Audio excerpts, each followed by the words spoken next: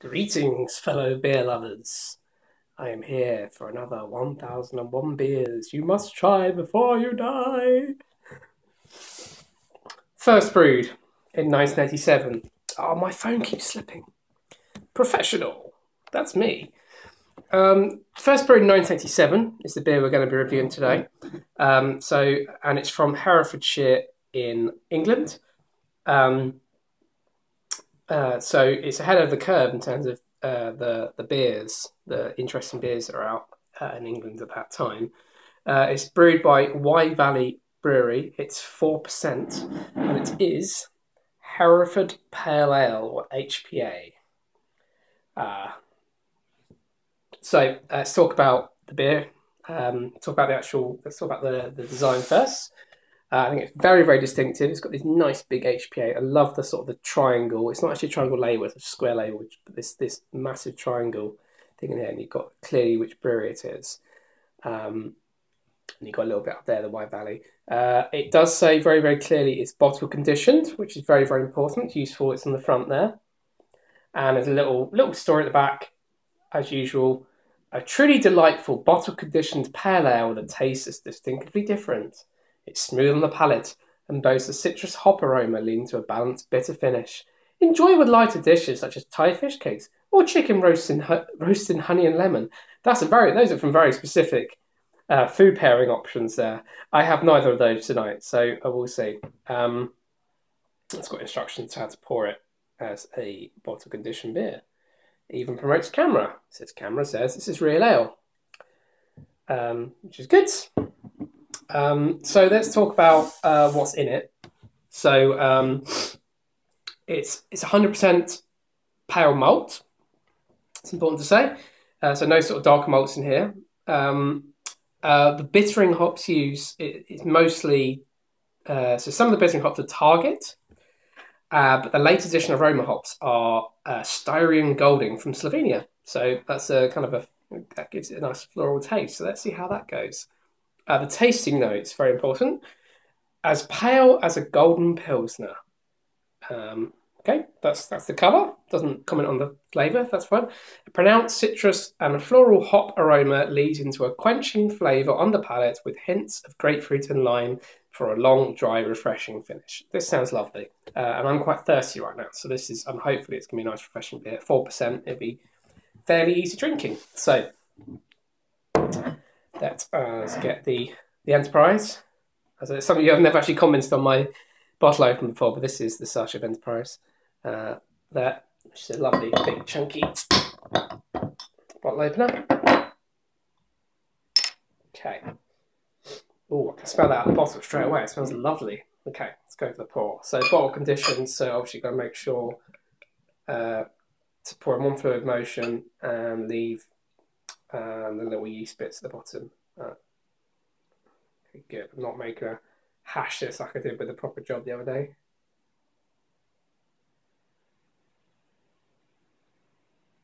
Okay, not actually too much.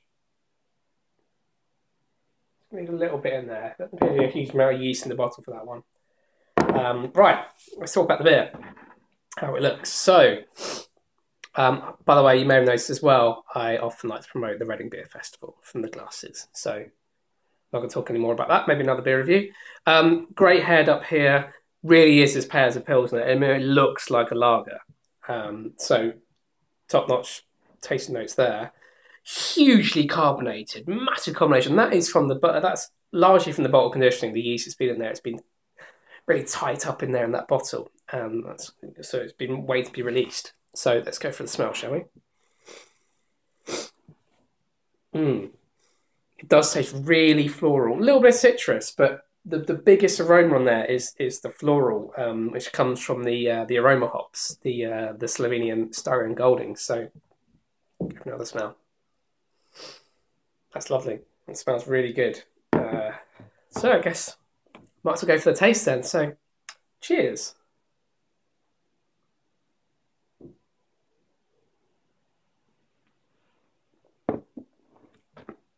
Taking a good draft for that. I was trying to get through the head. Wow. That really is thirst quenching, I must say.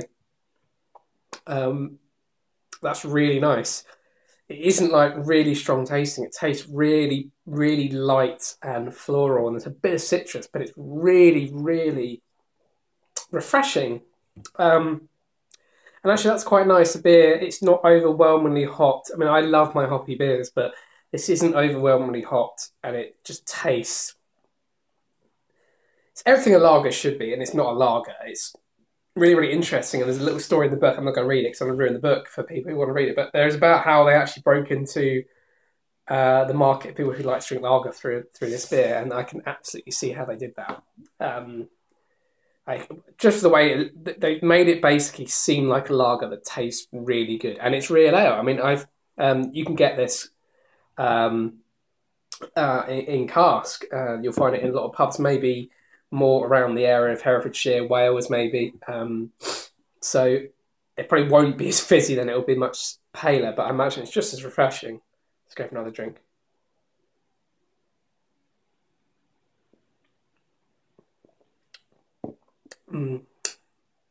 That really is nice. Again, it's quite interesting. I really like this, but it hasn't got a huge amount of flavour. It's just really,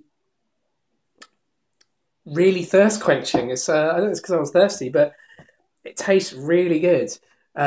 Top marks to Wye Valley Brewery there for making a really lovely golden beer. Um, this isn't an IPA. It's a pale ale. It's absolutely. I mean, it really is. You know, you see a lot of people who create what they call pale ales now, and they're really dark. They're actually amber beers. This is a true pale ale. I mean, look, it's just really nice light yellow, sort of almost the colour of kind of honey. Doesn't taste of honey, by the way. So I mean, really, really spot on with the taste notes, and I say spot on to Wye Valley Brewery as well. Oh well, they'll talk about the litmus test. Will I have this over Doom Bar and Green King IPA? Yes, absolutely. In fact, I'm almost tempted. I bought this when I was up in Wales. This bottle actually. Don't see this brewery very often down south. However, if I ever see this again, I'm definitely having a pint. So I'm going to leave it there. I'm going to go away and drink this for my dinner. So I'm going to make in a minute, which isn't Thai fish cakes or what does it say? Chicken roasted in honey and lemon. But you know, I have to make do. I got paella instead, which I'm sure will go nicely with. Right, I'm going to stop waffling on. Let me know what you think. Have you had this beer before? It'll be interesting to hear what you think. Whether you think it's as thirst quenching as I do. Do like this video, do comment on this video, and do subscribe to my channel. Goodbye.